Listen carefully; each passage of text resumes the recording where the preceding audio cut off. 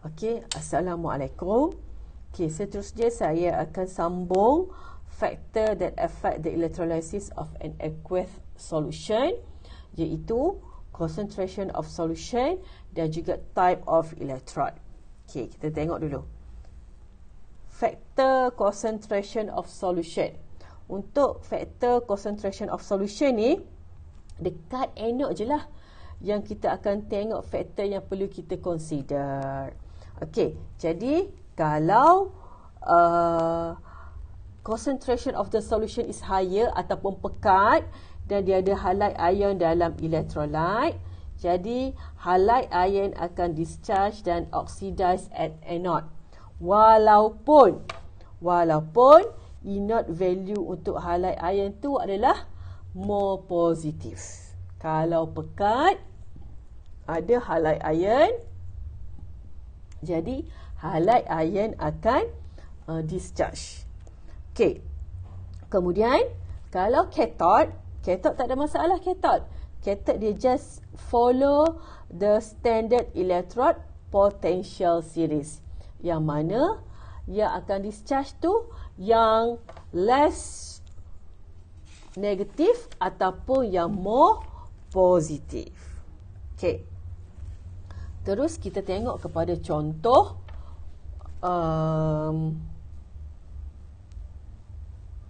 electrolysis of 0.5 mol decimeter cube. 0.5 mol decimeter cube sodium chloride solution. Okay, sodium chloride solution. Okay, dalam sodium chloride solution, what the ion present are sodium plus ion, chloride ion. Bila dia ada solution ni, mestilah kena ada H plus ion dan juga hydroxide ion. Okay, so ion yang akan move to anode adalah ion yang anion. Okay, ion mana anion? Ion yang bercharge ion yang bercharge negatif. Okay, ion bercharge negatif adalah chloride ion dan juga hydroxide ion. Dan ion yang akan move to cathode adalah ion bercharge positif, iaitu cation. Ingat, anode anion, cathode cation. So, untuk cation adalah Na plus dan H plus. Okey. Ion discharge at anode. Okey, kita tengok 0.5 mol decimeter cube ni. Pekat ke cair? Pekat kan? So kalau pekat, dia ada halide ion pula. Halide ion akan selectively discharge. Okey, boleh. Untuk cathode, kita kena tengok kepada standard electrode potential. Okey, di sini kita ada hidrogen dan kita ada sodium. Jadi mana yang akan discharge?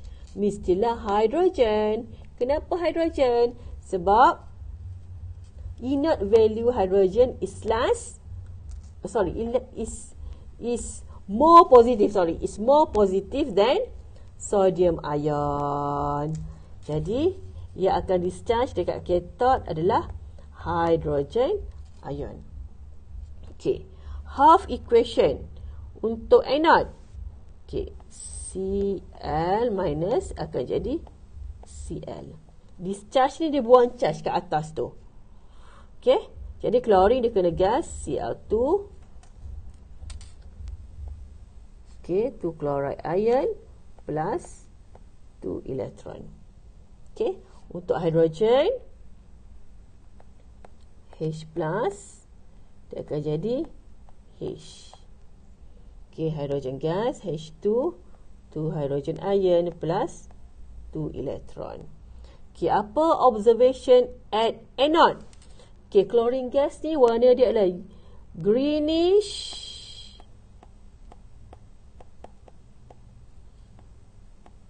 yellow gas, release.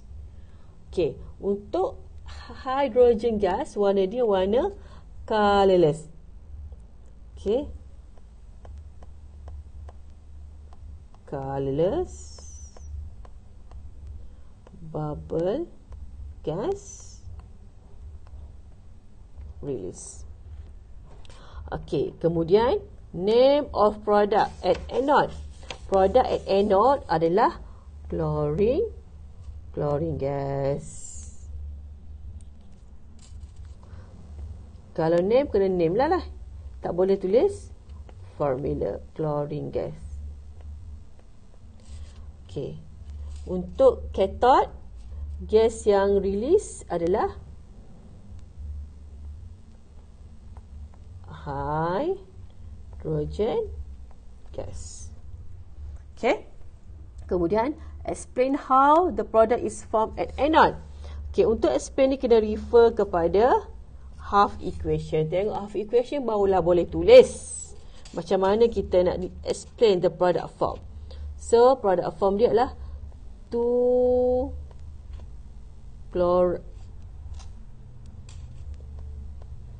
chloride ion release electron to form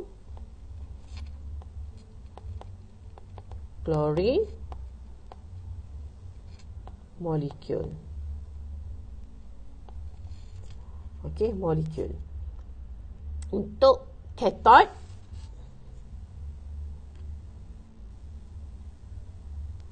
hydrogen ion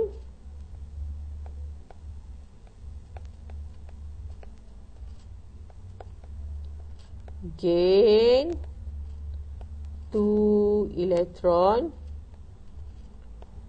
to form hydrogen molecule. Okay, so you need to determine the type of reaction at anode. Okay, anode undergo oxidation. Cathode akan undergo reduction. Okay, boleh? Okay, seterusnya kita akan discuss eksperimen 1B yang ada dalam buku teks. Okay, untuk eksperimen ni dia gunakan 1.0 mol decimeter cube of hydrochloric acid dan 0.01 mol decimeter cube of hydrochloric acid. Jadi dia membezakan concentration of hydrochloric acid. Satu pekat, satu cair. Okey. Kita discuss. Beza dia adalah kita kena tentukan dululah. Dalam hydrochloric acid ni apa ion yang present? Ada H+ ion, ada chloride ion dan ada hydroxide ion. Okey. Jadi untuk cathode tak ada masalah lah bagi kita sebab kita hanya ada satu hydrogen ion je kan. So of course produk dekat cathode tu mestilah hydrogen gas sebab hydrogen ion akan discharge. Tetapi untuk anode kita ada dua ion. Ada chloride ion, kita ada hydroxide ion. Okey, yang pertama sekali teacher nak discuss dulu untuk 1.0 mol decimeter cube. 1.0 mol decimeter cube HCl. Kita just fokus kepada anode je. Kita just fokus kepada anode. Okay, anode.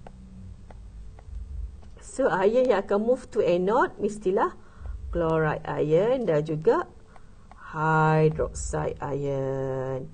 Okey, yang akan discharge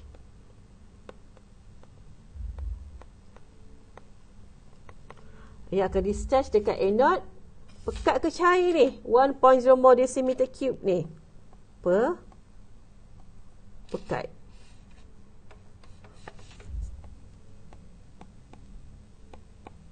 Okey, pekat. Jadi yang akan discharge adalah chloride ion. Kenapa? Because concentration of chloride ion is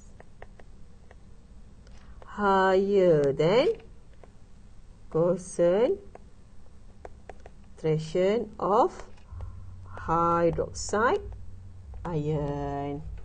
Okey. Jadi produk dia adalah chlorine gas. Okey. Seterusnya kita tengok kepada 0.0001 mol decimeter cube. 0.0001 mol dm cube HCl. Okey, kalau atas tu pekat, mestilah bawah ni cair. Okey, sama juga dekat anode. Ion yang akan attracted dekat anode adalah chloride ion dan hydroxide ion. Okey. Okey. Untuk discharge yang pekat ni, kita kena tengok kepada standard electrode potential. Okey, cuba tengok standard electrode potential. Kita ada hydroxide ion dan juga chloride ion. Mana hydroxide? Hydroxide di sini, chloride di sini. Okey. Jadi siapa yang akan selectively discharge? Okey, yang selectively discharge adalah yang less positif. Okey, yang less positif. Jadi siapa yang akan selectively discharge adalah hydroxide ion. Okey, kenapa? E0 value of hydroxide ion is less positive than E0 value of chloride ion. Okey, macam mana kita nak tahu produk tu terhasil? Jadi kita kena buat half equation. Half equation dia, hydroxide ion dia akan discharge to form O2, oksigen gas, tambah dengan H2O. Okey, jadi cuba tengok dekat sini kita ada satu hidrogen, satu oksigen, satu hidrogen. Tapi di sebelah kanan kita ada 3 oksigen, kita ada 2 hidrogen. So nak balancekan, letak 2 depan water. So totalnya dapat 4. So dapat 4 hydroxide ion plus 4 electron. So untuk yang cair ni, produk dia adalah oksigen gas. Apa warna oksigen gas?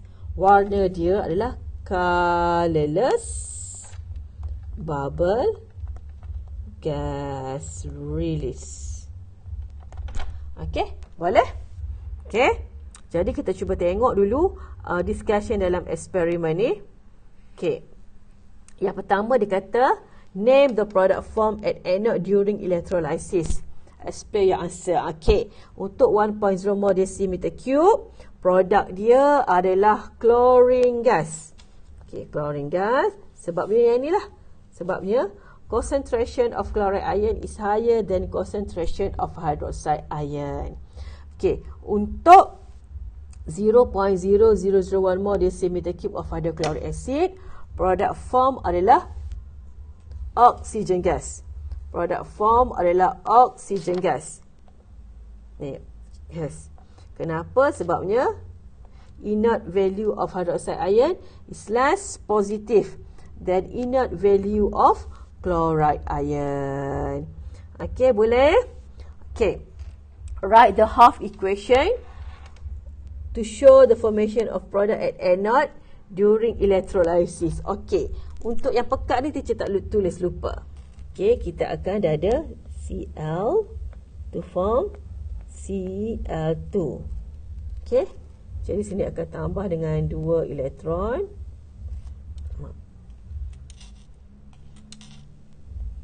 Dan sini akan jadi 2 chloride.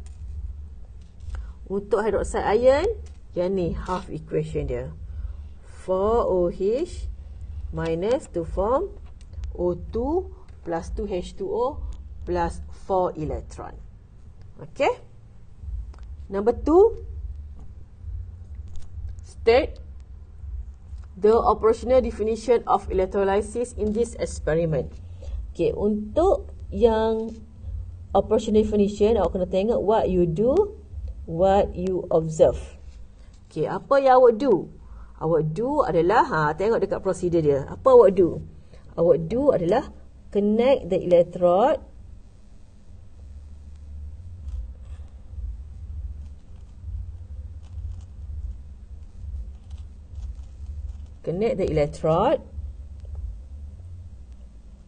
to battery with connecting wire. What you do? And dip into hydrochloric acid. Okay. Operational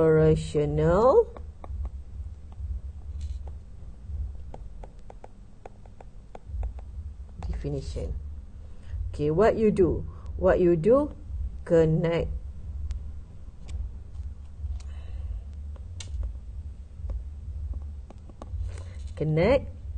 the electrode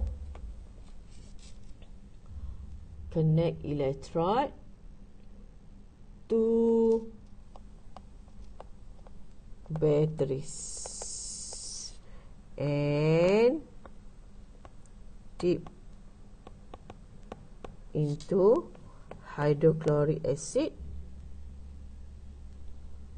and lagi into hydrochloric acid. So this one is what you do. What you observe? Produce gas bubble at anode. Gas bubble at anode. Okay, ini adalah operational definition. Okay, kemudian number 3, after electrolysis of 1.0 mol decimeter cube hydrochloric acid is carried out for 1 hour, state the observation at anode. Explain why.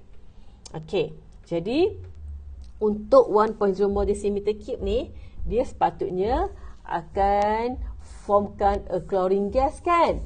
Tapi selepas 1 jam, agak-agaknya apa? Produk yang terbentuk. Okey, yang terbentuk yang akan release adalah colorless gas. Okey. Colorless gas release. Okey, kenapa colorless gas release? Sebab hydroxide ion discharge. Kenapa hydroxide ion discharge? Sebab inert value of hydroxide ion is less positive to inert value chloride ion. Okey, kenapa hydroxide ion selective discharge ni? Sebabnya kena tengok kepada, nanti cuba kat atas ni pula. Inert value of hydroxide ion is less positive than inert value chloride ion. Okey. Okey, faktor seterusnya adalah faktor type of electrode use. Okey. Awak kena tahu karbon dan platinum adalah inert electrode. Selain daripada karbon dan platinum, dia adalah active electrode. Okey, untuk type of electrode, untuk anode juga Untuk anode juga, dia consider kepada active electrode. Yang mana dekat anode, anion tak akan discharge. Yang akan release elektron adalah metal ion. Yang akan release elektron adalah metal ion. Sebab dia gunakan active electrode. Jika dia gunakan active electrode. Okey, untuk cathode sama je, iaitu cation yang more positive or less negative value in the standard electrode potential series will be easier to be discharged and reduced. Okey, kita terus tengok kepada contoh. Okey, ni eksperimen ni dia tak bagi hipotesis, tak bagi variable, tak apa, saya dah lengkapkan untuk awak. Okey, jadi hypothesis of this experiment, when carbon electrode is used, colorless gas bubble released at anode. While copper electrode is used, anode become thinner. Okey, jadi dia dah cakap, dah cerita dah hipotesis ni, kalau guna carbon electrode, colorless gas release. Tapi kalau kita gunakan copper electrode, which is an active electrode, anode ataupun copper electrode tu akan become thinner. Okey, so di sini saya ada dua contoh electrolysis of copper to sulfate solution. Okey, diagram yang pertama dia gunakan carbon electrode. Diagram yang kedua dia gunakan copper electrode, which is active electrode. Okey, jadi dalam copper to sulfate solution, ion apa yang ada dalam ni? Ion Cu2+, H+, SO4 minus dan juga OH minus. Alright. Jadi untuk yang ni, untuk electrolysis of copper to sulfate solution yang gunakan carbon electrode, dia masih lagi ikut standard electrode potential series sebab dia gunakan inert electrode. Jadi tak ada masalah. Jadi untuk yang panjang ni adalah anode, positive terminal ni, ion yang akan attracted to anode adalah anion. Okay, ion akan attracted to anode adalah sulfate ion dan juga hydroxide ion. Ion yang akan move to cathode adalah Cu2+ dan juga hydrogen ion. Okey, untuk yang ni nak pilih yang mana selectively discharge, kita kena refer kepada electrode potential series. So, kita ada hydroxide ion dan juga sulfate ion. Cuba kita tengok. Okey, hydroxide ion dan sulfate ion. Mana sulfate? Sulfate di sini dan hydroxide di sini. Jadi yang mana akan selectively discharge adalah hydroxide ion. Kenapa hydroxide ion? Sebab inert value of hydroxide ion is less positive. So hydroxide ion akan selectively discharge because inert value less positive. Okay. Jadi kalau hydroxide ion, product form adalah oxygen gas.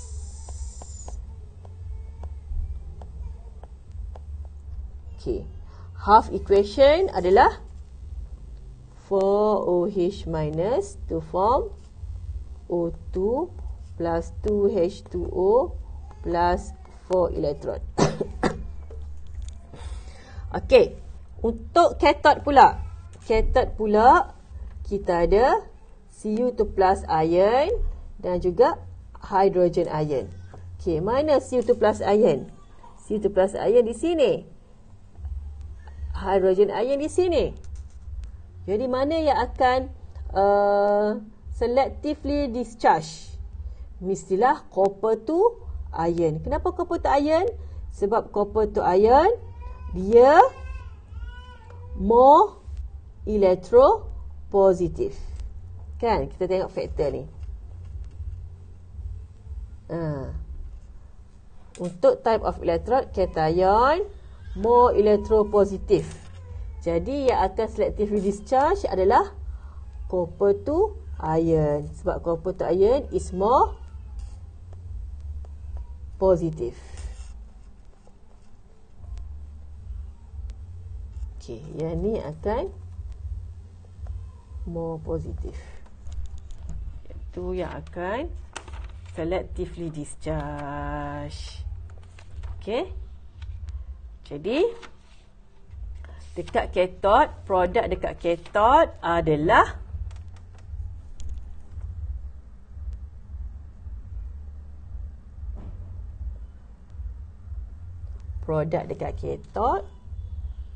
copper.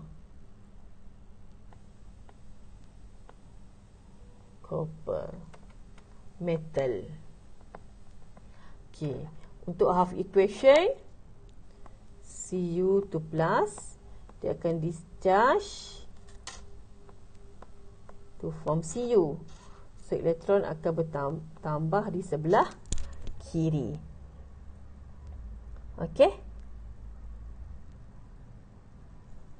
Okey. Warna copper to sulfate solution warna apa? Warna copper to sulfate solution ni warna dia warna blue. Warna blue. Okey. Kenapa warna blue? Sebab dia ada copper to ion. Okey. Sebab dia ada copper to ion yang menyebabkan warna blue. Okey, agak-agaknya macam mana color of copper to sulfate solution? Okey. So, blue color of copper to sulfate solution become paler. Kenapa become paler? Sebab concentration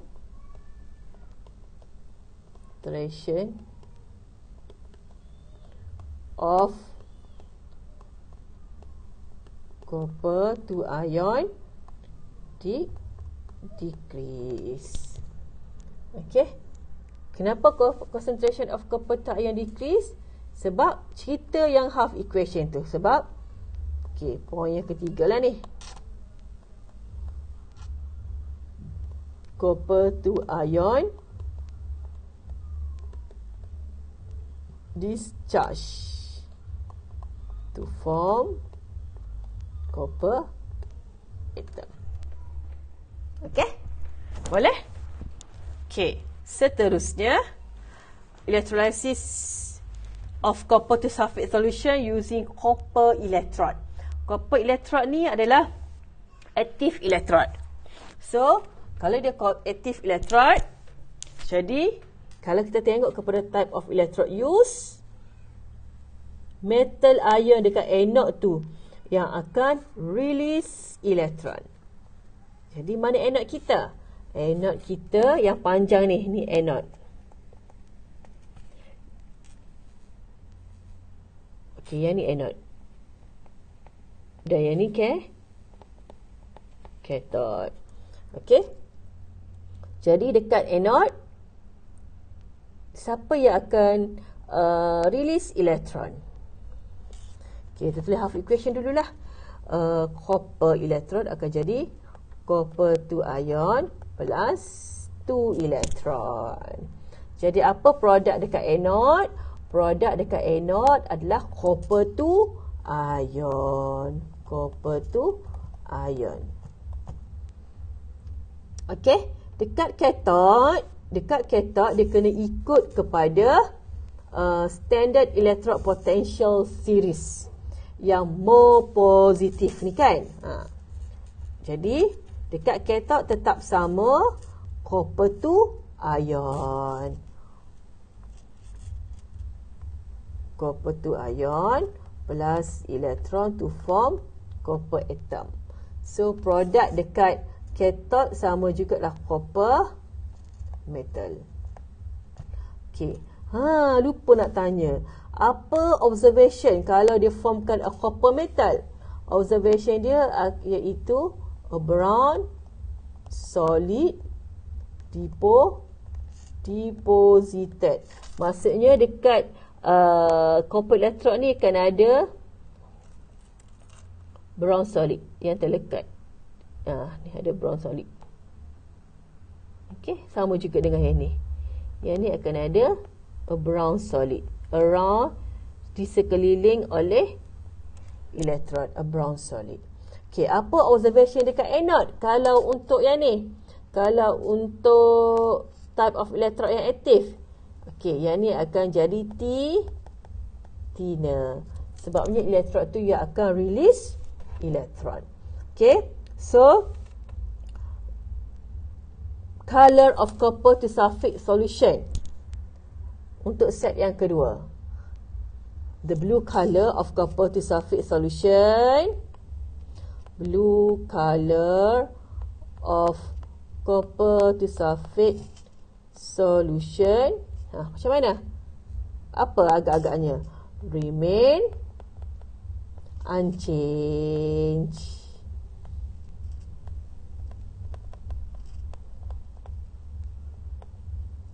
Kenapa?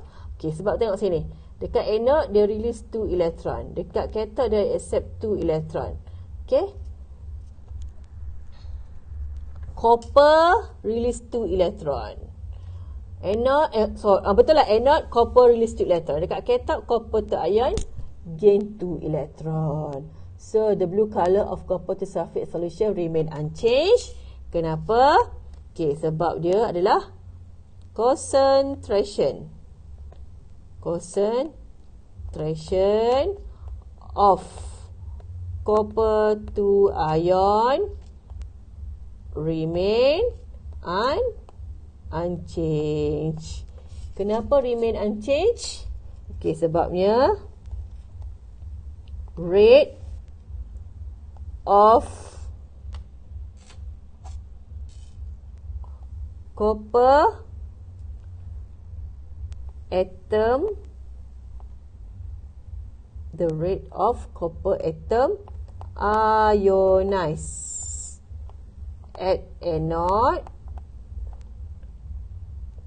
is same as, tulis kat bawah, the rate of copper to ion